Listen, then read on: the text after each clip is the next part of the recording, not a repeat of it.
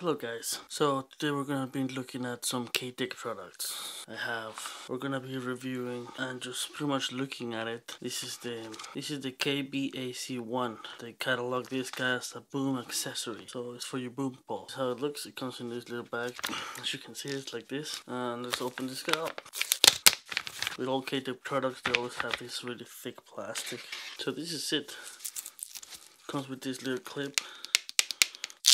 Just pretty cool. This is my K-Tek bag, right?